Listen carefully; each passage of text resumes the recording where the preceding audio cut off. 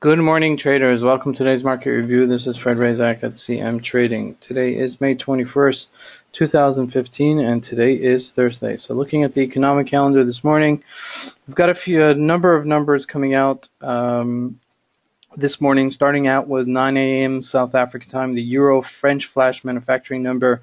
Subsequently at 9:30, another Euro number, the German flash manufacturing number. Then 10:30, GBP number coming out, retail sales for the month.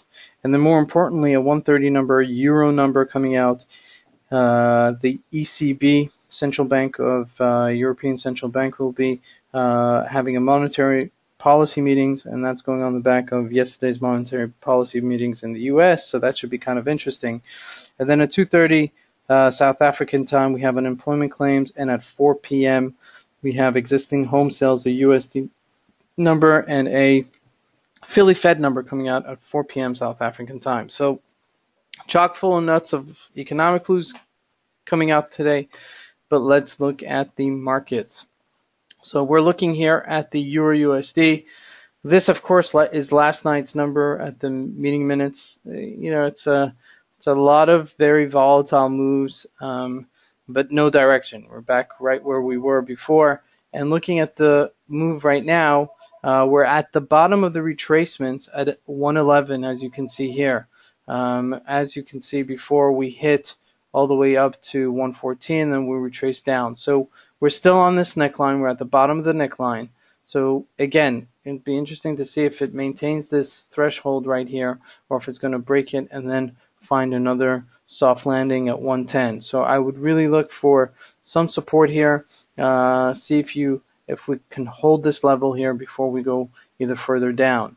Again, it's a good place actually to pick it up because it's at the bottom of the range. Looking at the GBP USD here, this is a daily chart. Of course, looking at the chart right here, we retraced just like we did with the Euro USD, and now we're bouncing right off the level. So this, like I said yesterday, this is a great place to really pick it up. Okay, at about right here, just to pick it up as it ends up in this trading range. And it's previously a resistance, not perfect, but previously a resistance. So this was a really great place to pick it up in the anticipation that it's going to bounce a little bit right here. If it doesn't follow through and it continues breaking down, then I would really cover my short and flip it, because it's at a threshold. This is a major threshold for the GBP USD. So with the news coming out today out of the Euro, and with the news coming out of the US, I'd really keep an open eye on this to see how it's going to continue trading for the week.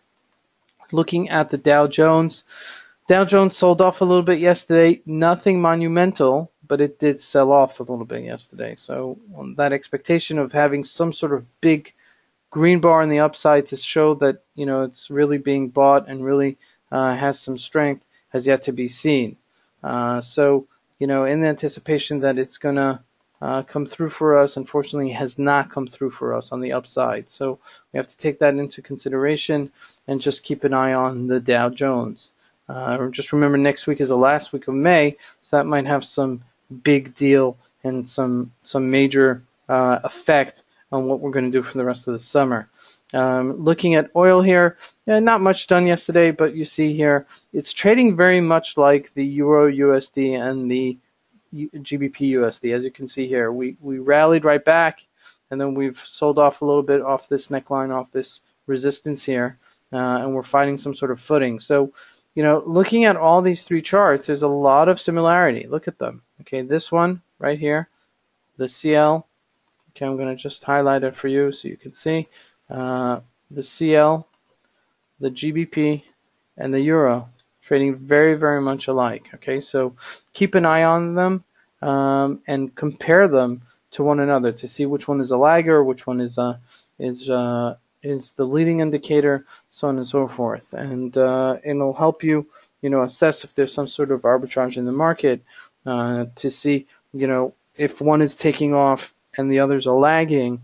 The idea is that the one that's lagging is going to catch up. So I'll give you a in as to the direction of the market. Looking at the gold here, again, not much doing here, just bouncing a little bit at 12.11. As we said here, this was the upper range of 12.26, and you see we retraced right back. So let's see if it does follow through also on this neckline. This is Fred Razak at CM Trading. I want to wish you guys a great trading day. Thank you.